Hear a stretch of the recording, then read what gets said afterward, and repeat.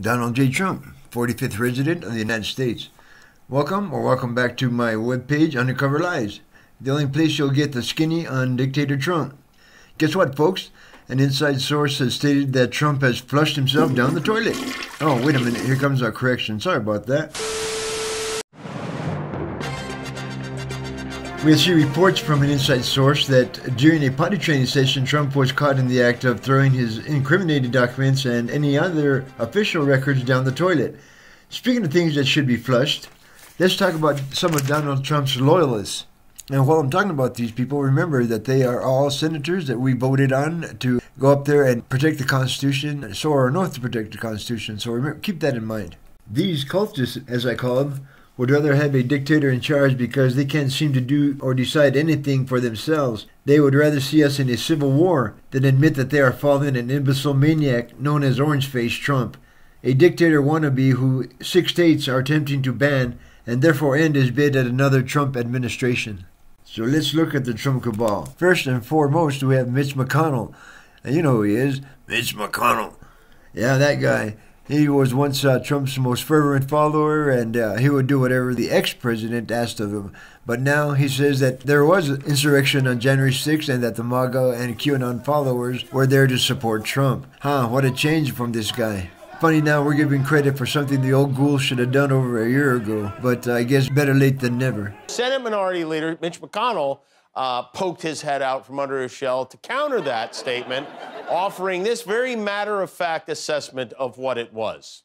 It was a violent insurrection for the purpose of trying to prevent the peaceful transfer of power after a legitimately certified election from one administration to the next. That's what it was.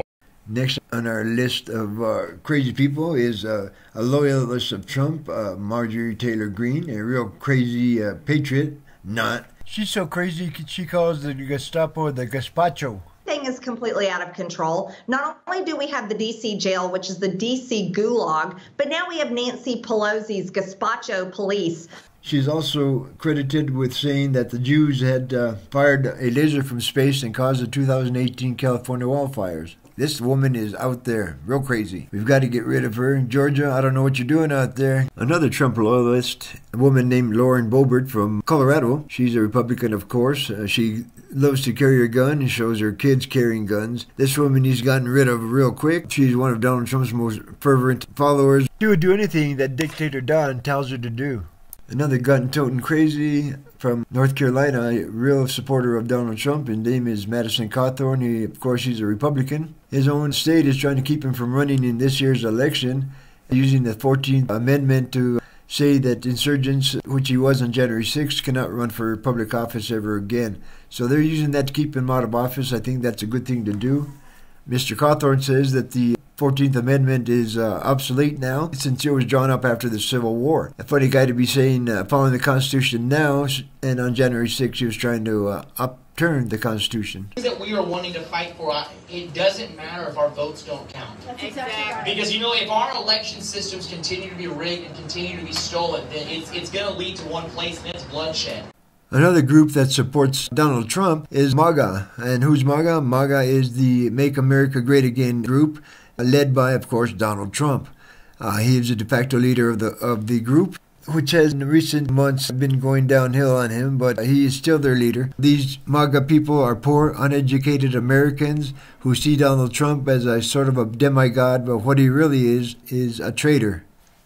These MAGA people seem to believe that since Donald Trump says that he is rich, that somehow they're going to be rich also for him just being there sitting on his butt in office. But the last 4 years, or the only 4 years that he served at the top office, he didn't do anything for anybody but himself and his children, it seems like. But another such group may be just a little bit crazier than MAGA, and that's QAnon. You know them. They're the people who are or were waiting for JFK Jr. to come back and restore Trump to the presidency.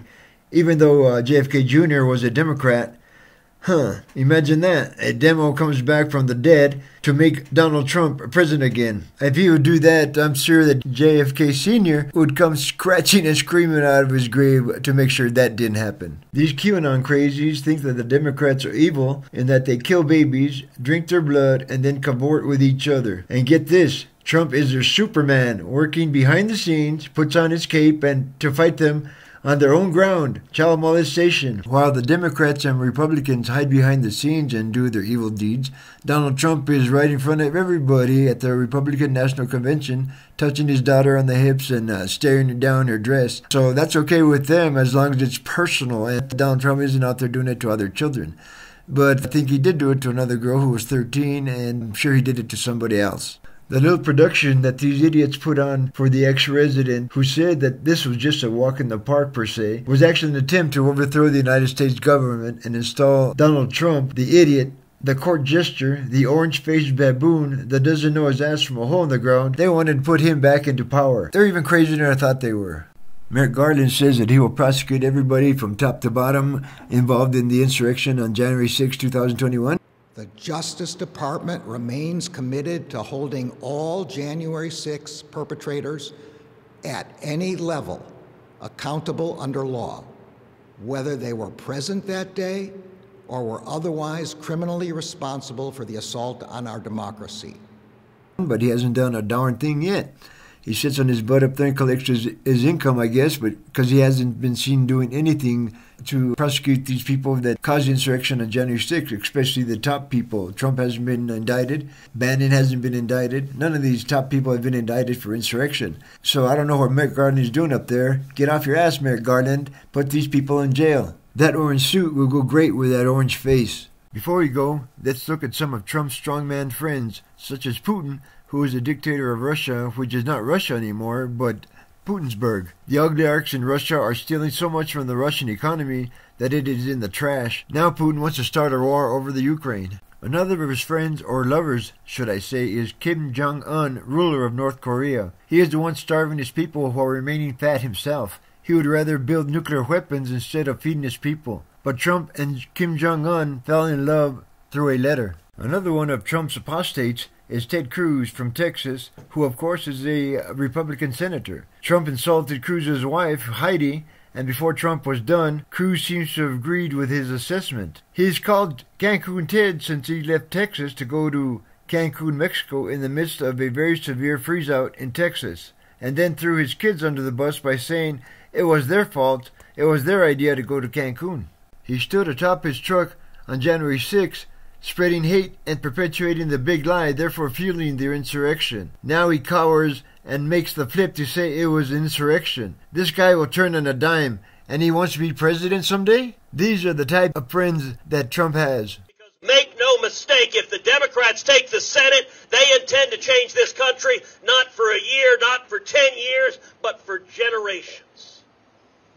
And I'm here to tell you right now, that ain't gonna happen. Finally, there was Jeffrey Epstein, who was found hanging in his jail cell, which was pretty sketchy since he was on suicide watch, but I won't get into that for now. Suffice to say for now that Trump was his longtime friend, but now doesn't seem to know him at all. But Trump did say that both of them loved young ladies. Jeffrey was on the hook for trafficking of minors when he happened to hang himself in his jail cell. What a bunch of great friends Trump has had. A lively group of perverts and strongmen who only are concerned for themselves. So that's it for now. Thanks for stopping by. A new video will be out early next week, so make sure to hit the notification bell. And please subscribe if you like what you see, or even if you don't. You can comment down below, but please be civil. Again, thanks, and remember, we need your vote.